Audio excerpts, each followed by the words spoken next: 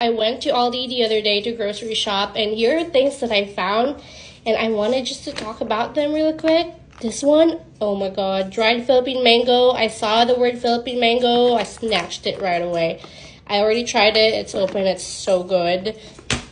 This I'm excited about. We're a big pizza and mac and cheese household, so I think my toddler's gonna like this. I don't know about my husband because there's some greens in there.